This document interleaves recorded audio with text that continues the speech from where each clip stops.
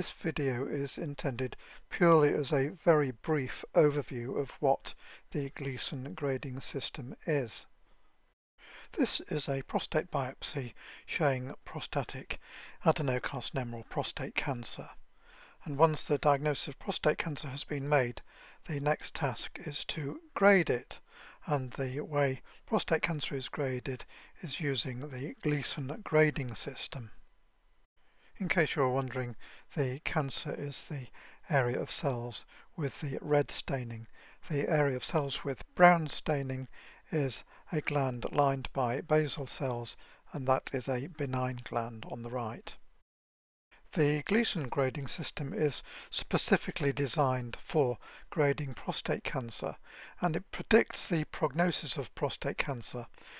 And the way Gleason grading works is by assessing the pattern or architecture of the cancer cells and not the appearance of the individual nuclei as in other cancers such as breast cancer.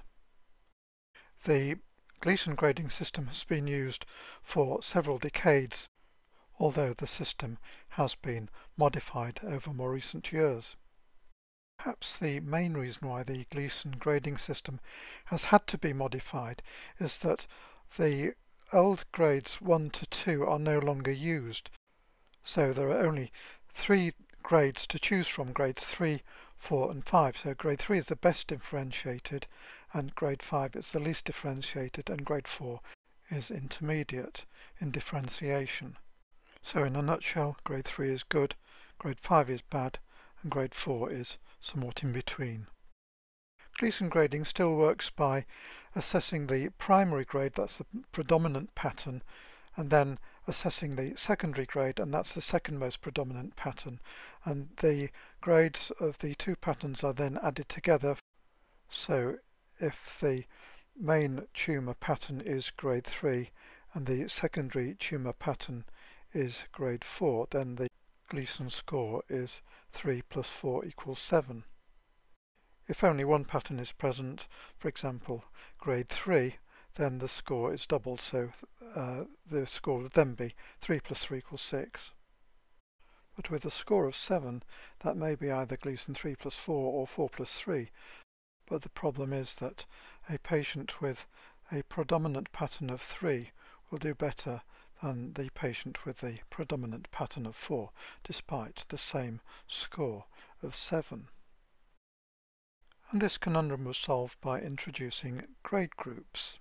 So grade 1 is the best differentiated and the lowest grade group possible, and that is 3 plus 3 equals 6, and grade group 5 is the group with the worst prognosis and the highest grade, and that is with either 4 plus 5 equals 9, 5 plus 4 equals 9, or 5 plus 5 equals 10. And here are 3 examples of different patterns. This is an example of Gleason pattern 3 with individual glands. This is an example of Gleason pattern 4 with a cribriform pattern and fusion of glands. And finally, this is an example of Gleason pattern 5 with sheets of cells that are not forming individual glands. This is a very basic overview of Gleason grading. The reality is that it can be much more challenging and complex, with inter and intra-observer variation.